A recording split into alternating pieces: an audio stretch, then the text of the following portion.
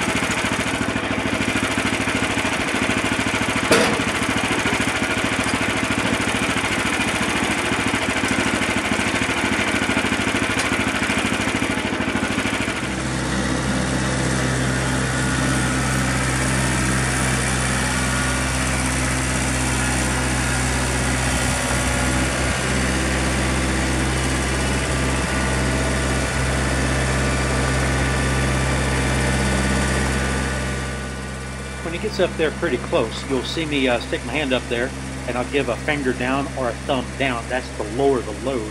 But then here in just a little while, you'll see me start flipping my finger and thumb back and forth, and you'll see him start to dump the bucket to create a ramp on those sparks to roll right down off of it and onto the bunks of the sawmill.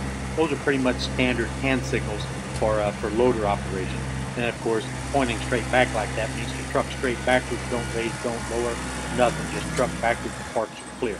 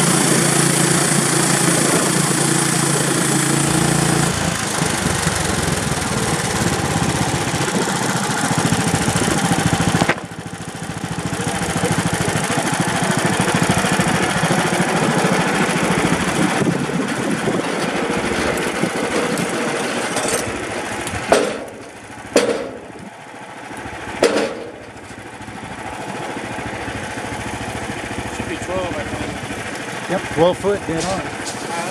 12 foot dead on.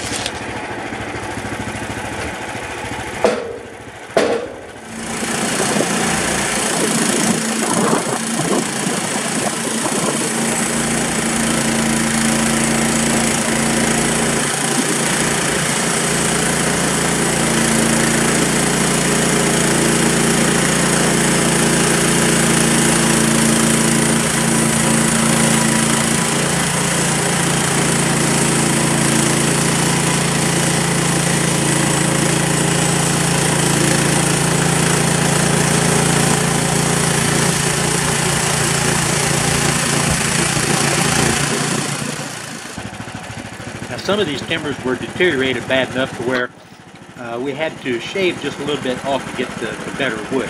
So what we're doing is we're dropping about 3/4 of an inch off whenever we're making those adjustments to get to the good wood. And then I'm using those, or I'm setting them off to the side, and those will be ripped eventually into stacking strips, all 3/4 of an inch in thickness. Just trying to make sure we don't waste anything, use as much of it as possible, because like I'll tell you, eventually the slab wood is going to be cut with the buzz saw and thrown right into the woodshed, and we'll be using that for kindling for the fires and everything in the shops and in the house.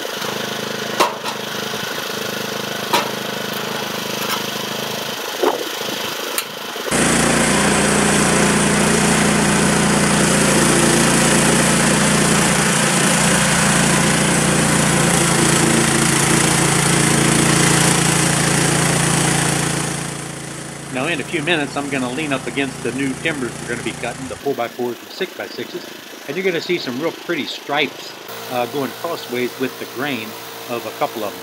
That's because I started off using the blade that I ruined, or one of the blades I ruined on that oak a couple days ago, and a few of the teeth are bent at about a 90-degree angle. I went ahead and just got a little more use out of it just for the heck of it. So that's what those rhythmic stripes are all about.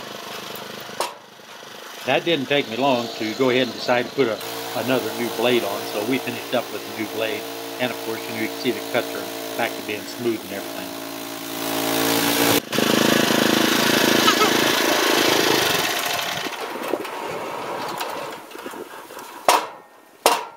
Now this old cedar's been laying down in the woods. He cut it about 5 or 6 years ago whenever he started laying out the rifle range, so it's been laying there, so all the sapwood, you know, obviously you can see was pretty rotten. So we had to work real hard at getting some of the any good laurel out of the heartwood. But he ended up with a few 4x4s and a few 6x6s, and we still have a few more of them to cut up. He brought over a trailer load of them, you know. They were just laying there rotting down. They were going to be absolutely worthless, you know. And so this is going to give him posts for his different targets at the different yardage. And so he's kind of happy with it, you know. And we made something out of nothing because we were just going to saw those up in a small block, use them for kindling and everything. So that's what I'll be using the slab wood for. Just saw it with the buzz saw and set it off to the side, or throw it in the woodshed, and then split that for kindling as needed. So it's been a fun few minutes with my son, whacking big pieces into little pieces. So thanks for stopping by, and this is Tractor Man 44, and I'm out here, guys.